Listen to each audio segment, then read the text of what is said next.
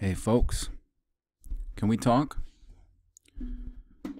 Or can I just talk at you for a while?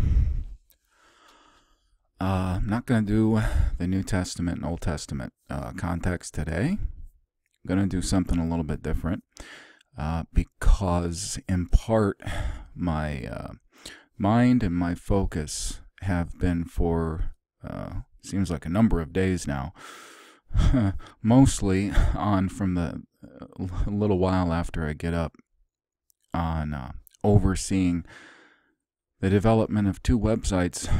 One website is for the Obry project, and it's hard to know the best way to guide and direct the people that are doing it, because it's such new territory. You know, you're trying to communicate. You're trying to communicate certain concepts as best as you can, and you're trying at the same time. You have to remember that not everyone is at the same place mentally and emotionally and in every other way than everybody else is, because everybody is at different stages all the time. So I would probably, had I come across something like this, the information that will be made available more and more at that website, between papers, usable charts, a lot of works in progress, and tools that everyone is invited to use to try to figure out what the world is really like.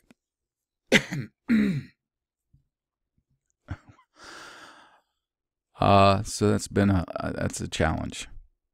The other one is for my own personal business, because I don't know, it seems like I have to diversify a little and hopefully get a better foothold in a certain niche, I guess. It seemed like a good idea, and I had, for a couple of weeks, I had just not been able to work from the guided, a big part of it was from the guided biopsy that they did on me, on one of my lymph nodes, and the really bad state of health in general in my whole body that followed that. Fortunately, it really does seem like it's getting better, and not on its own. So that's good. I would probably want it to be getting better faster, but mostly everything that's worthwhile takes time. So since I really haven't been able to put a lot of thought into that, the New Testament quotes and Old Testament context, and I've been listening to some other folks as I can, whose opinions and perspective and worldview I appreciate. And I find that oftentimes videos that other people do, that oftentimes they get off topic and they just talk and ask questions because they're trying to make sense. They're trying to make sense of the world. I find those to be sometimes the most valuable things to listen to and to think about, because it's usually those that make you think the most. And I agree with most of the people that are in that position. They have reached a point, similar to myself, where, and it takes a long time to get here, you get to a place that you never thought you would get to. You probably never saw this coming when you started down this path. A place in which you realize that it is entirely possible for most of the rest of the world and most of accepted historical record is speaking against you, and at the same time is not correct. Because, and you can say this, I think you can say this definitively, it's not correct, because the historical record as we know it today, in many ways, and people in many parts of the world are doing their own part in trying to unravel this. What we see around us and experience today does not seem to reflect the world that they said existed yesterday. I'm not going into Mandela effect territory when I say that.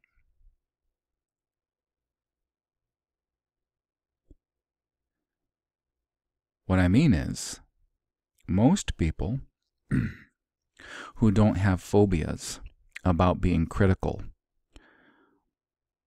of everything, because they have reached that point to where their mind and maybe their spirit they've been kick-started. I think the two have to be started together. I think the one, maybe the mind can work independently of the spirit, but I think it's only going to get you so far. But I think optimally, the two are kick-started together. And they tend to take on more potential as you go. And all of a sudden you find yourself able to think apart from all of the phobias that all of us usually have about questioning. The chief thing many seem to have a phobia about questioning is the Bible. Issues that they see or they have with the Bible. I think many people worry that when they do that, somehow they're losing their faith or something. I don't know that that's correct. Maybe what you're doing and what I'm doing is we're losing faith in the systems we've been taught. That's probably all we're really losing faith in. This whole thing is more than likely a process that's actually bringing us to true understanding as opposed to just blind faith.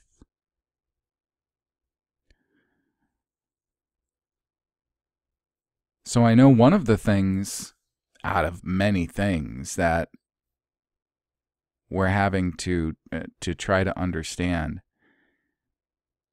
is for everybody who has any kind of interest in the Bible, whether that interest be purely intellectual, whether that interest be like mine, where I believe this is the last sole source of truthful information. At the same time, yeah, there's corruptions to it, but I think the information is there. It's just that we might have to work pretty hard to discern how it is there and what have been the unfortunate corruptions. So one of those things that we have to look at, I think, is why is it that most of what we tend to experience in our readings of the Bible, and some people do it more in depth than others, but pretty much everyone, they have to deal with a certain reality that the ideas, the culture, and the world that seem to be communicated or described in the Bible, they don't harmonize with what we understand reality to be today.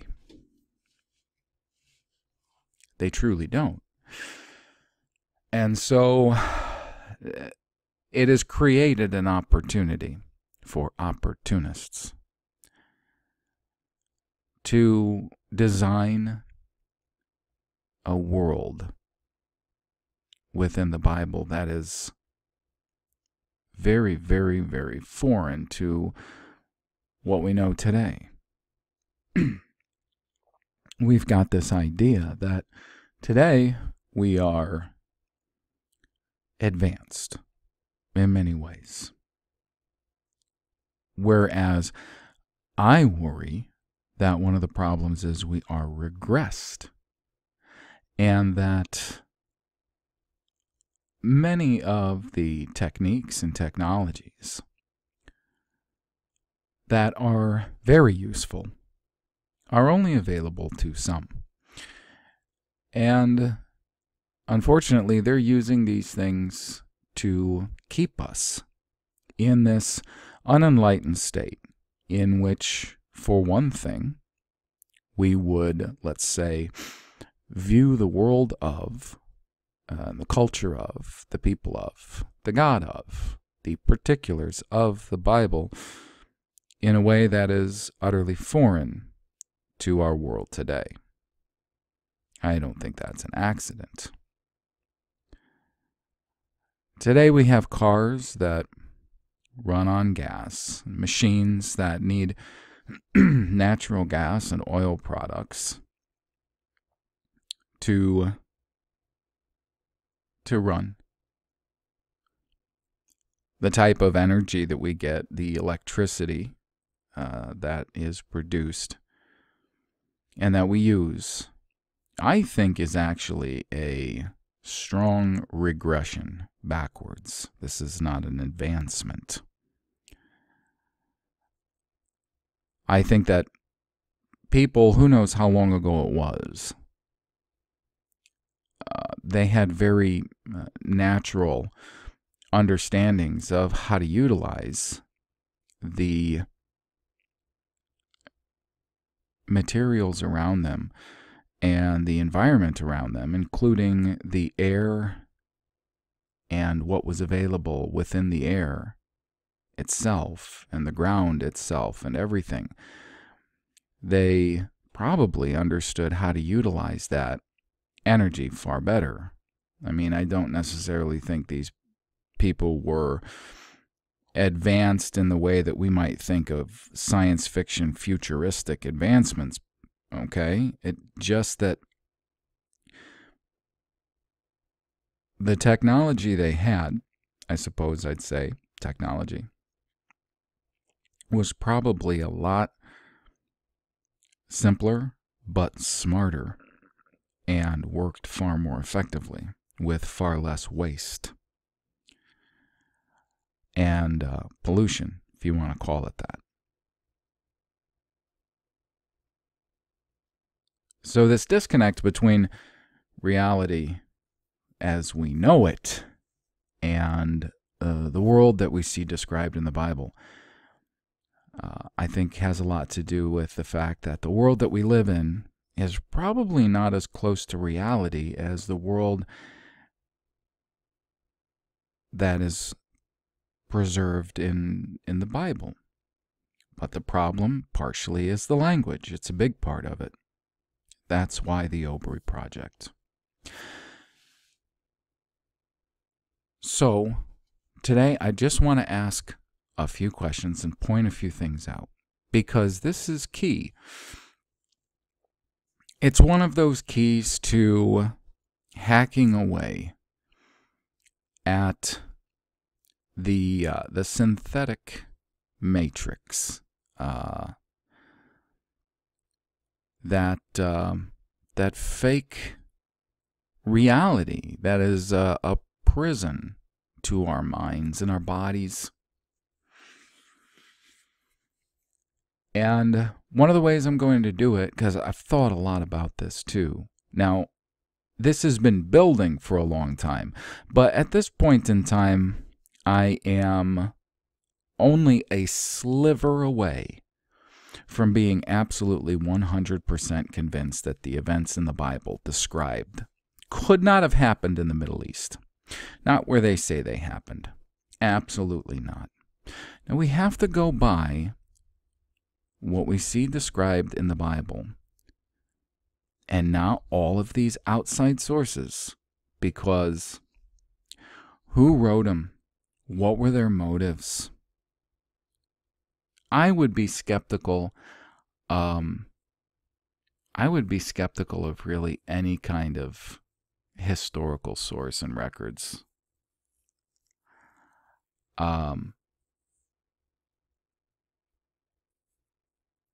Because what most of them seem to do, they seem to be agents, and I mean the records themselves. They seem to be agents of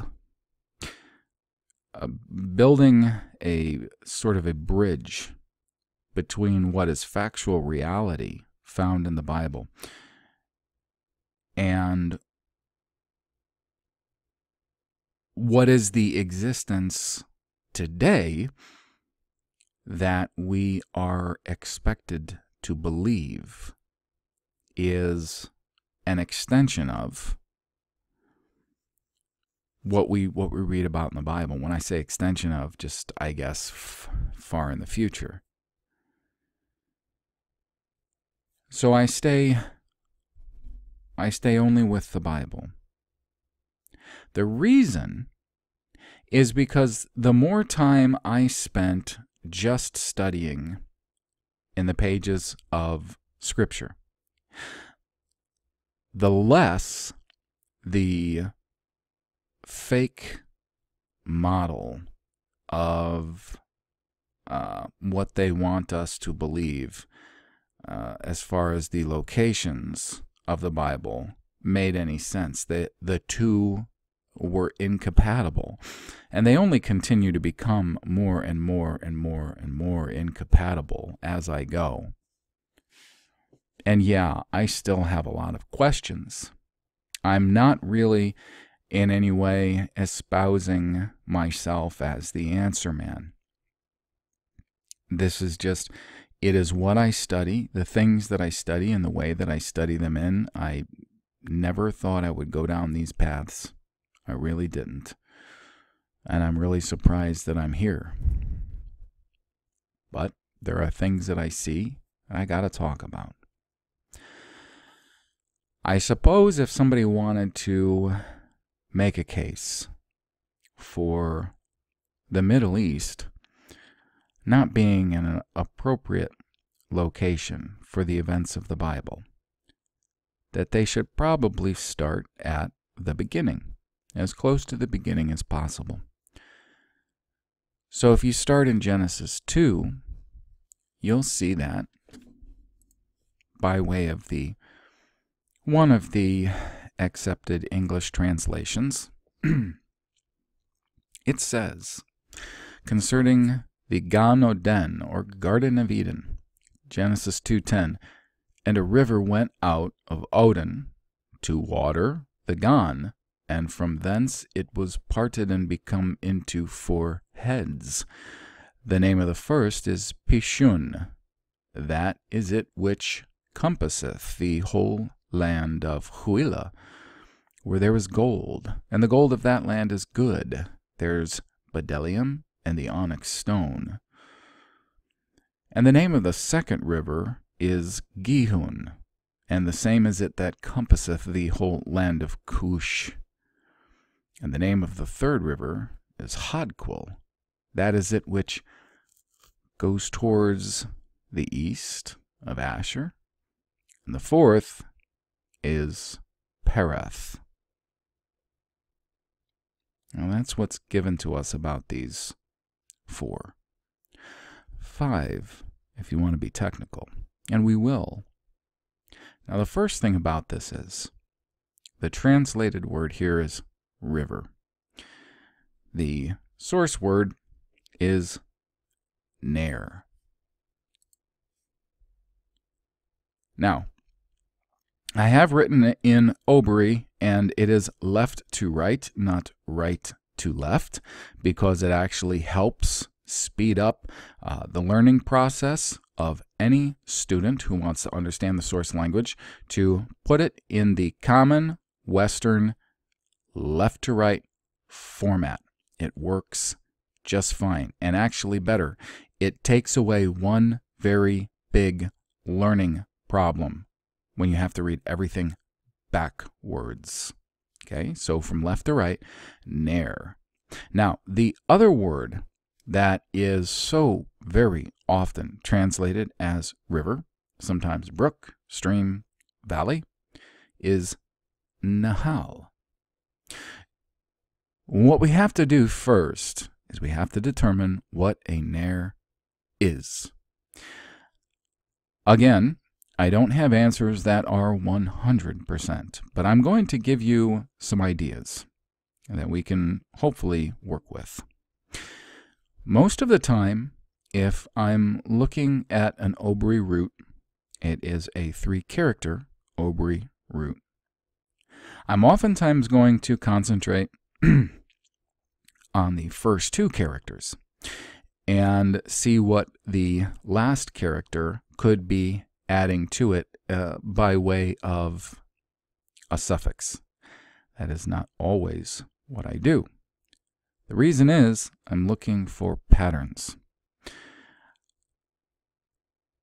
There are not many instances that you're going to find with the R as a kind of common suffix that produces the same result at the end of a 2-character parent, as much as you're going to find the N as a very common prefix used on the front of words. Now, if you were to consult a suffix and prefix list, as per according to the system of Masoretic understanding, they would say the N at the front of the word means we will. I don't know that it always means that when it's used as a prefix in many contexts. I've looked at that thinking, wow, that's an odd thing to do. And you'll also find that the N is oftentimes substituted for the first character of a short root instead of oftentimes the so-called yod. And it does change the word and the way that it's used. But the bottom line is that N is used as a singular prefix far more often than R is used for a singular suffix. Now, this is important. It's also important with Nahal. Like I said, the 2 most common translations of Nahal is either as river or valley. If you look at it in context, you'll see that Nahal is more often more appropriate as river than just valley. And there's reason to believe that when you see Nahal, there exists both. Okay, a actual flowing river of water and a valley. And if you check geographical topological information, you'll find out that virtually every valley except many in the Mideast and other arid regions. Nearly every valley is going to have water flowing through it at its lowest point, because it usually cuts a path through it as it flows out to its ultimate destination, which oftentimes is the sea, because the sea is usually the lowest level. It's lower than land, thank God. So you have your nahal, hal, that root at the end. If you look at it just by itself, common. You'll find it as the root of many three-character parents. In a sense, meaning, I don't want to say it always means common.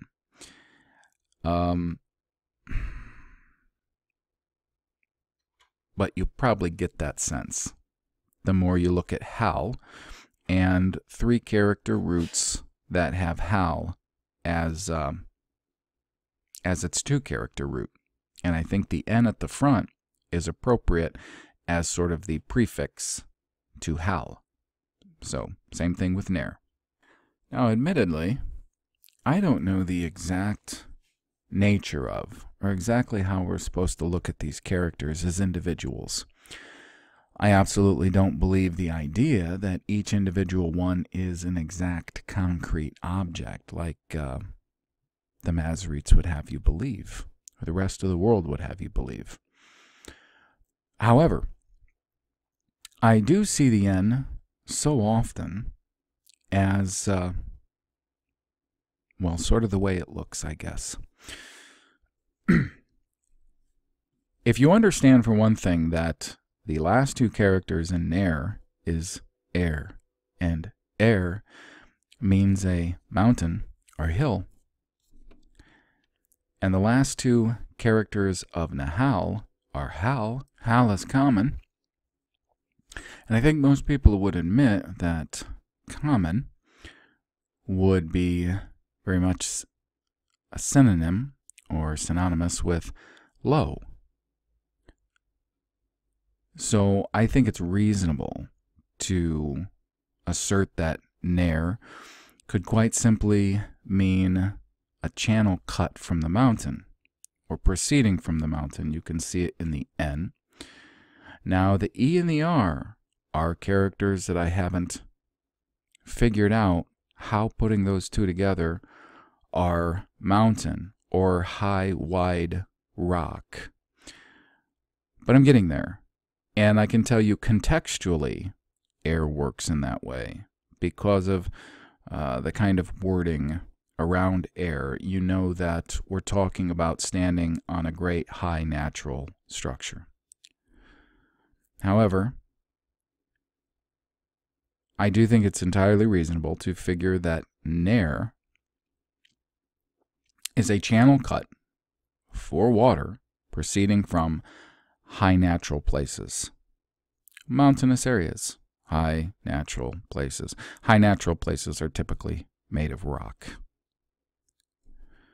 And then the nahal, I think it's entirely reasonable to assert that nahal is that river of the lower lands. Now, does it proceed from a spring, or is nahal simply a lower manifestation of what was a NER higher up? I don't know. And remember, I'm not 100% on this. We've got a lot of different kinds of waters that exist in our world today because of where they come from, the way that they behave. Are they good water? Are they living water? Are they not clean water? So there's a lot of differences. I'm just saying it's reasonable to conclude that NER is a cut path for water in high places of rock. So mountains, the watershed is going to come from typically, the highest places in the form of snow melting, and all of the water goes down, forms together, and when it comes together in a river, then it proceeds. I don't know that is every river of every high place that forms in that way and then proceeds. And there's a few things that we have to consider when we consider these four NER that proceed from Odin. Remember, there is one NER. It's one NER proceeds from Odin. And from there, it becomes four, right? Right. Because that's what the Bible says in Genesis 2. It says that there was one, okay? A NER. Well, it says NER and NER, so singular, and NER, Yitzah. Everywhere you're going to look at Yitzah, and it's got that so-called tzadi in it, which denotes movement. Yitzah. Ma'oden. Le'esh kuth athe gan. It's saying it moved from the garden. So it's reasonable to say that it is a river. It is something flowing out of it, and it's watering. That's eshkuth, making it to drink. So that's all reasonable. The issue here is this. Whatever a NER is, and remember, it is moving, it is flowing. Most of everything that moves and flows, I know the seas do, in ways, of course.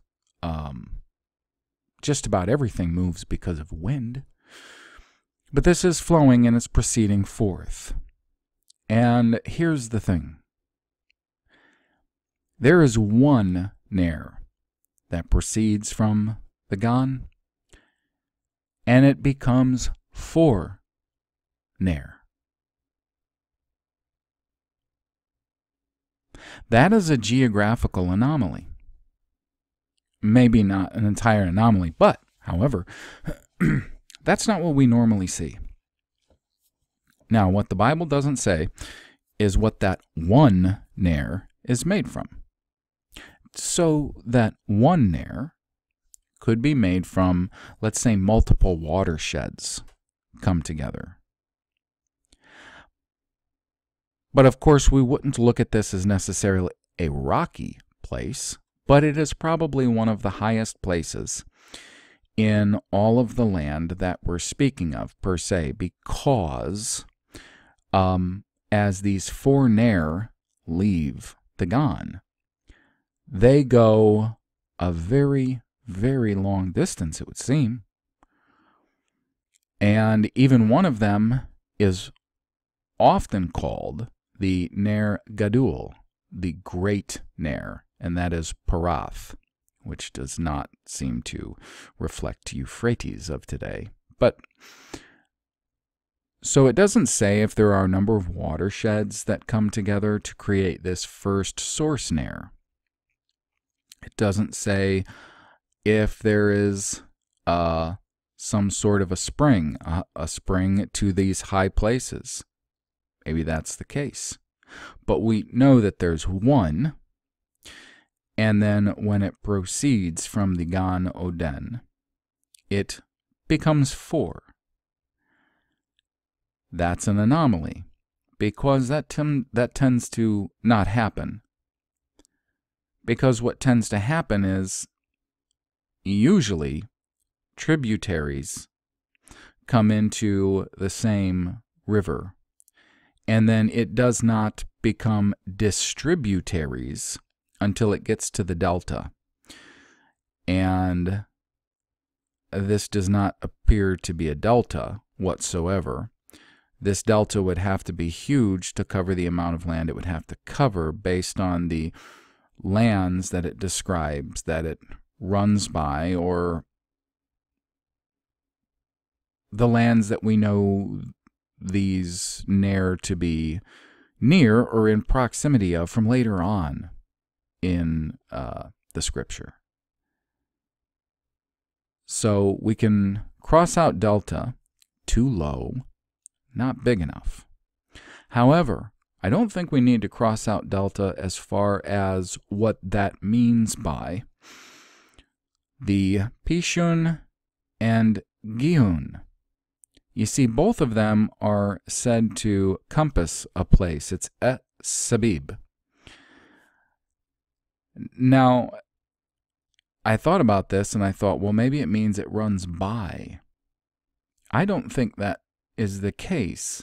If it compasses the full land of, in the first case, Huila, and in the second case, Cush, then I would have to think that what that means is that it encompasses. It doesn't always have to mean that when you see Sabib, I guess, but it often does. If I punch in 3568 too real quick, because this is, I think, probably an appropriate point to make. Okay, so here's the two reasons why I think that both Cush, which the Gihun is said to Sabib, or compass, and Huila, which is said the Pishun was said to Sabib, or compass. Why that I think that that may be either a delta or these rivers are splitting off at a certain point. And the Bible is considering those two arms of that split to be compassing the land, because remember, most of these places, you'll see that in Exodus and Numbers and Deuteronomy, you'll see that most of these different lands of different peoples, the water was the natural boundary. Mostly, it was water. Water were natural boundaries. If there weren't those waters for natural boundaries, there would be more issues between people. They created a very harmonious natural boundary in many cases. But here's the reason why I think that both the Pishun and Gihun could, at their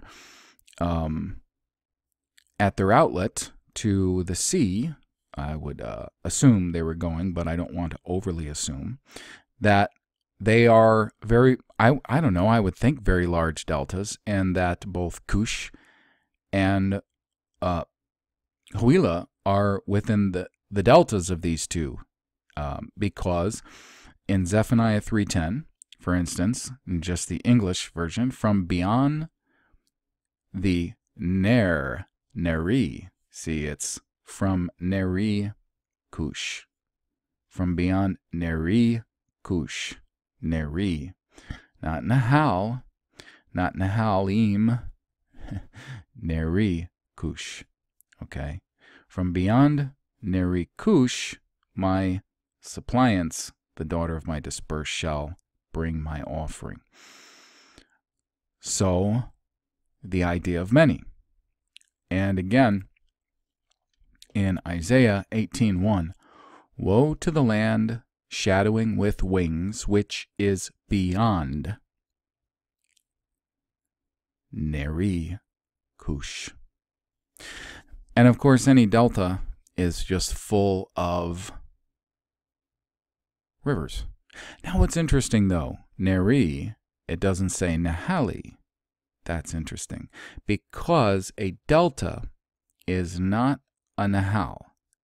A Nahal would be the water flowing through a valley. Would typically have high lands or higher places on either side. Typically. I guess it doesn't have to necessarily, though. I mean, the way that rivers are cut into land, especially over really long distances, it doesn't necessarily have to be in a valley. But the river has definitely cut itself a channel to work itself from one way to another. I guess the big deal is the more planed out the land is on either side of that river, and the more meandering the river is going to have a lot to do with its floodplain and oftentimes how good the soil is. So anyways, it does say Neri there in relation to Cush. So I think it's also reasonable that both Cush and Huila were lands that were possibly encompassed by the delta of either the Pishun in Huila's case or the Gihun in Cush's case. Now, of course, that makes a geographical problem for us right there. You see, they can't determine Cush, and they have all kinds of guesses that are awful. And, of course, when you show them how awful their guesses are and how they cannot prove, I've seen Bible versions that make one of the rivers the Nile, for crying out loud. If they had a single source, NER, and then they became 4 after that, one of them can't be the frickin' Nile. Okay? I mean, you don't have to be even first grade smart to figure that one out. But, you know, they've toyed with, oh, one could be the Ganges, and one could be this, and one could be that. And we have satellite imaging now of old riverbeds that lead through here, there, and the other. I've even heard some preachers with a straight face say that they think maybe the Garden of Eden was once where the Persian Gulf is now. And I wonder if they understand anything about high places to low places river movement. You see, that's the reason why the Tigris and Euphrates empty out into the Persian Gulf, because that's the lowest place. Buffoons. So there's that. That's an issue. And I got to remember something. For the people that want to fix everything with a worldwide flood, Moses, who has been credited with writing Genesis. He is credited with writing Genesis many times. He speaks of these as contemporary. The Pishun compasses the whole land of Huila, where there is gold. It is present tense. It didn't was. It's not saying they were or they did. They are. Believe me, unless you can go find it, there is no past tense in where these NER go. And we would have to know that the Gihun was still running its course in the time of Hezekiah, one of the latter kings of Yehuda or Judah, because he performed an engineering project that was so noteworthy it made it into the records of the Kings and Chronicles, where if you read most of the English translations, it says he stopped the upper water course of the Gihun and brought it down west of Jerusalem. I don't know if that's exactly right or not, if he diverted a branch of that NER. Stopping it, however, yeah, I don't know about that. Because I don't know that we're entirely appreciating the language being used there. Now, the people who say it was the Gihun Spring and that there were little guys down below Al-Quds with their pickaxes tunneling towards one another to bring a spring that only flows up when it feels like it and does not provide a heck of a lot of water. And there were a heck of a lot of people in that city, man, let me tell you. Not the Gihon Spring. If it was the Gihon Spring, it would be called the Oin Gihon. There's one Gihon. Not Gihon. Is it Gihon? Yeah, sorry. There's one Gihon in Scripture. That's it. The Bible does not make any kind of distinctions to another Gihon, especially not an Oin, which is spring. Oin Gihon. In that same chapter, you'll see plenty of springs Oin talked about. You'll see Nahal that ran through the middle of the land talked about. I mean, why do you think Jerusalem had a fish gate? Unless perhaps they bordered the sea on their southern edge or at some point in it, because it would seem that Jerusalem was far larger and more spread out and perhaps bifurcated in some way. Completely unlike the Al-Quds, or what they presently call Jerusalem. So if you've got one NER and then it becomes 4 NER, you have to find somewhere that at least a singular river can be said to break into 4. You see, you have to at least stay within those parameters. Right. The worldwide flood people. Well, as I said, the problem is it is written as they are written as contemporary. And a flood that magnitude, as they describe, I think would do a lot of damage to all 4 NER. They would reface all 4 and not leave 2 alone. I do want to point something out. So we have a single source NER. Well, today's Tigris and Euphrates rivers, I want to read you. This page is, it's pretty informative, actually, from Britannica.com.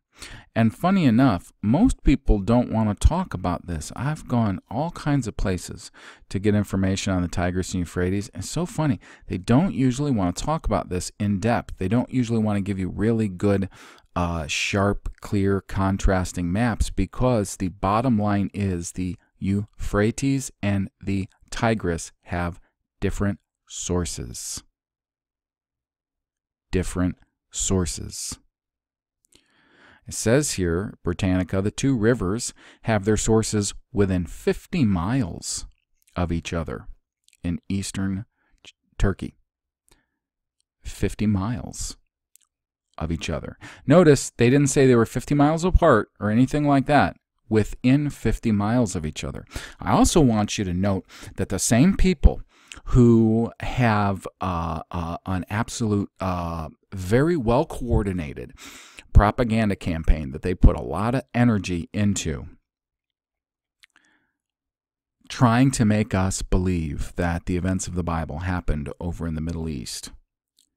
These are the same people that, on the other hand, since they do everything in secret, in the dark, on the other hand, they are doing everything to make us question the veracity of the Bible, because they're only going to use it to their advantage, and they use very careful wording. And if you don't think Britannica has to do with these same people who are in control of the Middle East, you're fooling yourself. They word it like this: the 2 rivers have their sources within 50 miles of each other in eastern Turkey. Just imagine how close that is together. Within 50 miles of one another. They travel southeast through northern Syria and Iraq to the head of the Persian Gulf. Total length of the Euphrates, yada yada. Tigris, yada yada. Oh, and they are sure to tell you that the Euphrates in Samaria, it's called the Buranon, in Akkadian Paratu, biblical Parath, Arabic Al-Furat, Turkish Furat. Just so you can see that these various different languages have very similar dominant consonants to the names of these. Same thing with Tigris, right? Because they're saying that the Tigris is the biblical Hadquil, and they'll prove it. Sumerian, Indigna, Akkadian, Idiklat, Biblical, Hiddekel, Arabic, Dijla, Turkish, Dikkel. So they're showing you they're so similar in so many languages. Those consonants are very, very, very similar. They must be the right rivers. So they said within 50 miles of each other. So what you have to understand is that, yeah, they're within 50 miles of each other. The problem is that the Euphrates gets its water from two other rivers that feed it. Okay, they are the source of the Euphrates. The source of the Tigris is a lake, and they are entirely different. So they don't qualify. They don't qualify. Come up with any excuse you want. What you would have if you could somehow piece them together. You would still have a number of watersheds coming together. Remember that the Euphrates is fed by two rivers. You see how we're not getting what we want. What we want is one NER that can be said to be parting distinctly into four. And these would be traveling quite some distance if you realize that Odin is mentioned later on in Scripture as being, we get at least a good idea of where it should be at. And these rivers exist. NER. But they're not the Tigris and Euphrates of today. And they also have the Gihon question to answer. They don't match up. The people who say they do, and the people who will smugly giggle and treat people like they're stupid, cannot prove that the Euphrates and the Tigris have anything to do with the Perath and the Hadquil. Furthermore, it's kind of interesting the order in which they are named in Genesis 2. Pishun first, Gihon second, Hadquil third, Perath fourth. So which direction? Was this going in a direction? Was it from least to greatest? These are considerations. But no matter what you do with these considerations, the bottom line is that the Tigris and Euphrates of today do not in any way match up with what we should see in the Hadquil and the Perath. And I've said this before, I'll say it again. You can't find a single Bible verse that proves that either Babel was on the Perath, nor that Nineveh or Nineveh was on the Hadquil. For everybody who espouses that, who is a student or supporter of ancient Near East studies, all you got to do is show me in the Bible where Babel is on the Perath or Nineveh is on the Hadquil.